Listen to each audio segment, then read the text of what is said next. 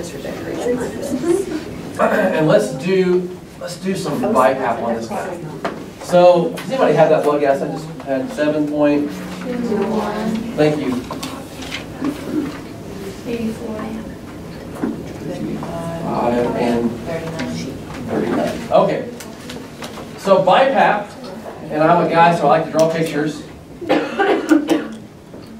Bi stands for 2.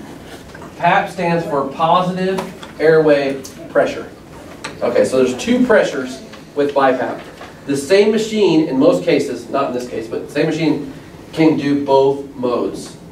BiPAP does, and you'll see a lot more of this because it doesn't only help with oxygenation, it helps with ventilation, which is mainly what we're having with this problem. So we need to fix ventilation. So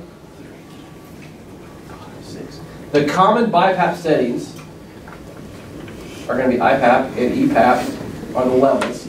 IPAP's inspiratory, EPAP's expiratory. 12 and 6. For some reason we always do 12 and 6. Centimeters of water pressure. So it's going to look something like this.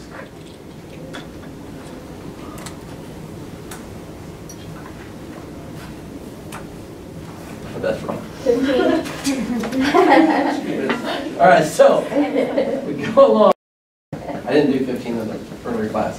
If I was going to look at this, and this is like time and this is pressure.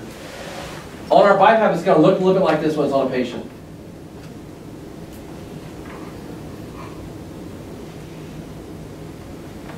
And this should be going up to about 12. So our waveform is going to look like this. Breathing normal, start a breath. It's going to fluctuate the pressure up to 12, and it's going to come back down. As they're breathing normal, they're breathing against the 6.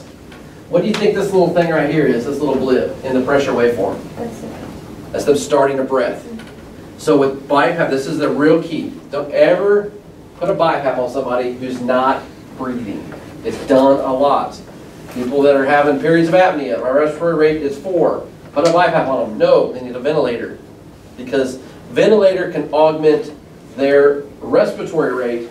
This, BiPAP, the best way to describe it is augments their spontaneous tidal volume. So we're going to give them more volume, but they have to start the breath. So when they start the breath, you're going to have this force of air going in each time. So we put this guy on 12/6 of BiPAP, and he's doing really well. I've actually seen patients before that have worked BiPAP for, let's say they've been 2 days of shortness of breath.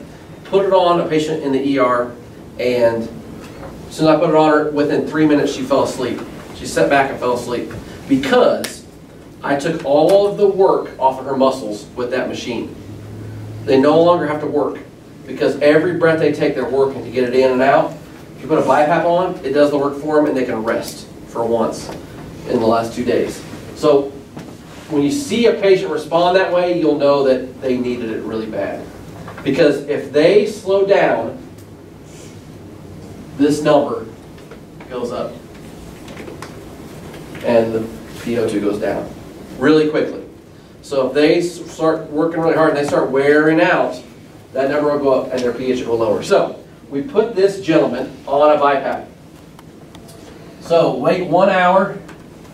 Now we have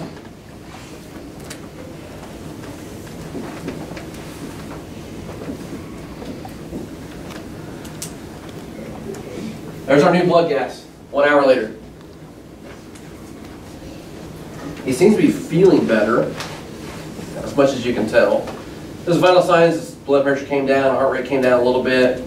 His saturation is like 99% now. What's the blood gas? We're going to give it a reading.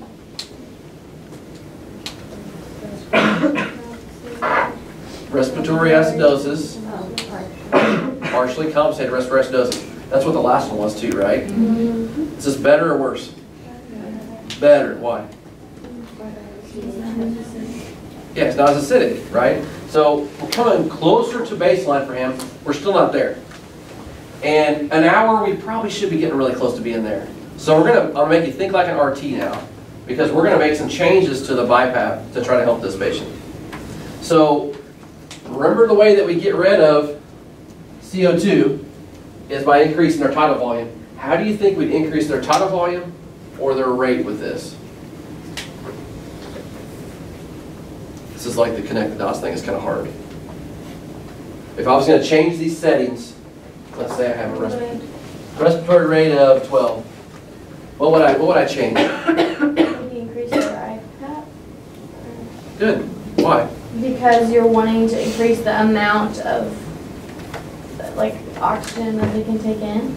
That's right, Gina. So you would increase IPAP, and I'll show you why. So what you're going to do is, if you block this thing off, BiPAP does two things, oxygenates and ventilates. This is where you're oxygenating, this is where you're ventilating. If you increase the area of any one of these spaces, you're going to help that system more. So if we take this 12 and went to 16 with it, so now we are 16 over 6 with a respiratory rate of 12, but really we call it a backup rate because they're breathing on their own, maybe at like 24. So now instead of going here, we're going to go up to 16.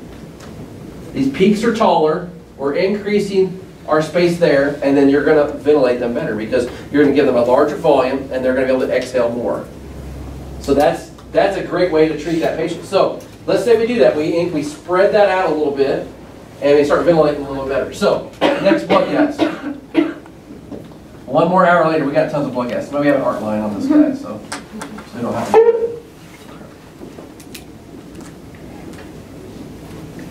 Okay, there's the next blood gas. 736, 63, 55, and 38. So, what's the reading for it? It's fully compensated respiratory acidosis. Nice, fully compensated respiratory acidosis. I heard somebody say it. So, what's the thing that kind of like red flags you a little bit? Their oxygen went down. So we treated their ventilation, their oxygen went down. Now, not common to happen, but I'm doing it for this example. I'm going to make a BiPAP change for this. So in this case, I want to change their oxygenation or their EPAP, which controls it. Very similar to PEEP, as you would see on a ventilator. You increase PEEP, it increases the pressure down to their airways. So I'm going to take this patient, and we're 16 over 6, respiratory rate of 12 right now. We have that blood gas. Let's go to 16 over 10, respiratory rate of 12. All right, so we redraw this. This is going to go up to here-ish right there. All right, so it's getting real messy. But you can see we increased that. We kept that at 16.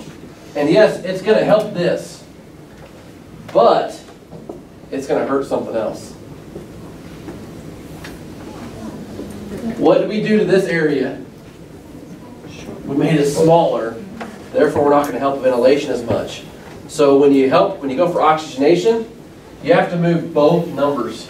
So if we left this on for like 6 hours, this CO2 might raise. It may or may not. But so in this case, if I'm going to go up by 4 on that, I would go to 20 over 10. That would help oxygenate and keep the same ventilation. Yes? Is there like a rule, like as how high it can go, or like what's like average? You said, 12 and 6 is... Yeah, 12 and 6 is starting. If you get up around 20, I've seen the 24, whoever volunteers will show it. You start leaking really bad around the mask. You can't get the mask tight enough on them to hold the pressure in. So 20 over 10 would be ideal for this patient. So let's say his blood gas, his PO2 comes up. Or we could change the oxygen too. But, so the real key is, that's great to have that, but what really tells you about ventilation is the space between these two numbers. There's 16 and 6, there's a 10, there's a space of 10. This one has a space of 6. That tells you about ventilation. So that's what they told us in RT school. They said, you're looking at, call that pressure support. So your pressure support gets larger, you can ventilate more. And I said, I want to try it on a patient. I really did. So patient ER, she came in like this. I put her on 12 over 6. And she had a blood gas, something like this. It wasn't real bad. Well, something like this. It wasn't really bad, but she didn't tolerate the mask really well. And I was like, well, I'd hate to crank her. Pressure's too much. So instead of turning her top pressure up, I'm going to put her bottom pressure at 3. So what I did, I made a bigger gap between these two, and it actually ventilated her, which is really cool. So it actually ventilated her better because I took this thing down, but what did I do? I made these taller, and she ventilated better. So that gap between those numbers is really important for getting rid of somebody's CO2. That might have been too much for you. But that's how an RT thinks when we're messing with the BiPAP. So, I'm sorry, I probably lost about half of you. So let's do something fun now.